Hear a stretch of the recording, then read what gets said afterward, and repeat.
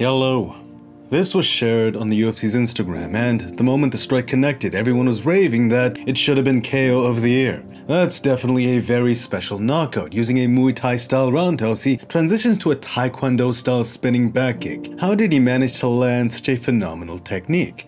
Thank you for joining me on this breakdown as we take a closer glance. Stepping in, note how the lead arm is down as counterbalance, and with the left hand extending out as a feint, his opponent still doesn't buy it. The roundhouse didn't emphasize speed really, and the telegraph, the windup was massive. Even then, because the body mechanics were relaxed, the technique solid, it had a lot of body weight behind it, but because it was so easily seen, and because he didn't retract it back quickly, it was easily caught. Usually getting a kick caught can mean getting countered clean. Donald Cerrone versus Jorge Masvidal or Darren Till may ring a bell, but as his opponent tries to step in against that caught kick, the moment that intention was felt, the rotation begins. This style of kick is usually seen to the body, but the balance possessed by Joaquin Buckley is remarkable. Look at how remarkable his technique is, how he's using his left hand to aid the motion of the kick. It's expected to use your arms to pump more kinetic energy into a strike, like legs pumping on a swing. Watch how he throws his arm down on the rotation. The moment that motion was completed, boom. On connection, it was like he had a blast from Sub-Zero hiding in his foot, iced.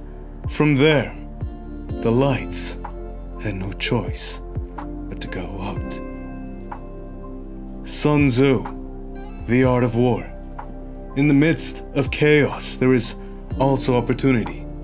In the state the world is in today, let this lesson let you know that even in uncertainty, there is hope.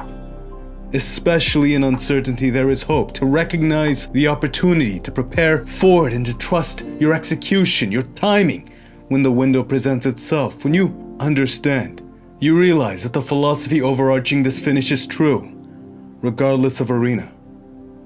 To that end, when things are the hardest, when things are the most chaotic, the most uncertain, if you can recognize the opportunity, that moment is also when you unsuspectingly have the most power. You just have to find it. In chaos, there is always opportunity.